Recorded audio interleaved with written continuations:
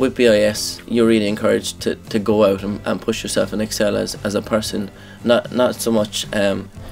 So the academic side is really important, and it's stressed from day one that you really need to do well. The attendance is a fantastic thing to kind of say, you know, you need to be at all your lectures. You need to know exactly what's going on in the course and really make the most of it, which is a fantastic part. But the kind of outside of college, the extracurricular, I suppose, which is a word I don't like to use, but extracurricular side of things is something that's really pushed. So one thing I got involved with from day one, so I've wanted to own my own business since I was about 6. So before I came into college, I looked at kind of societies and clubs that I'd like to join, and the Entrepreneurial and Social Society in UCC was the one that I absolutely loved, being someone who wanted to own my own business. So I pestered the auditor for about 6 weeks until he said, yeah, no problem, you can be a first year rep. And it's been the most amazing thing I've joined in my entire life. It's given me so many opportunities. It's absolutely unbelievable. I've been in the same room as the president. I've met people like Liam Casey, who turns over 800 million euros a year. And it's just given me the opportunities to really excel as a person. It's taken the skills that I have, allowed me to develop them even further and really utilise them to the best of my ability. So last year we were at the Web Summit.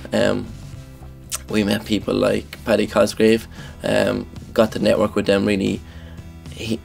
We actually had a conversation where he's like, yeah, no problem, I live in Cork, or my mum lives in Cork, I'll come down and speak anytime.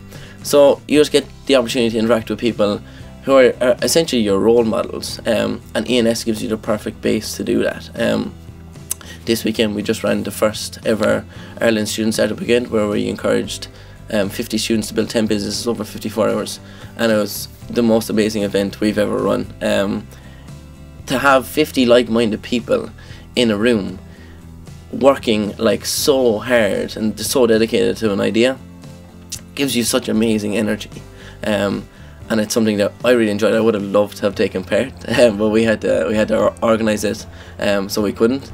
But it's just an amazing kind of platform to really just say, you know, this is what I want to do, this is who I want to be, and I'm not gonna give up until I actually get there.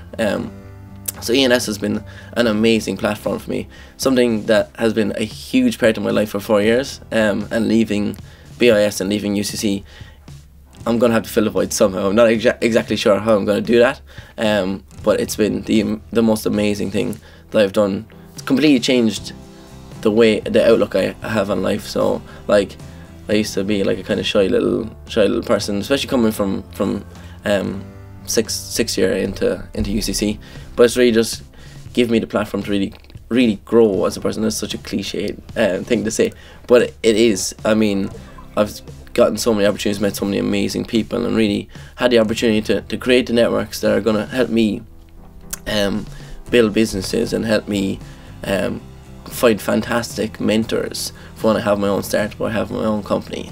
And it's just such a head start on what I would have had if I hadn't been involved in ENS. I still would have wanted a business for myself.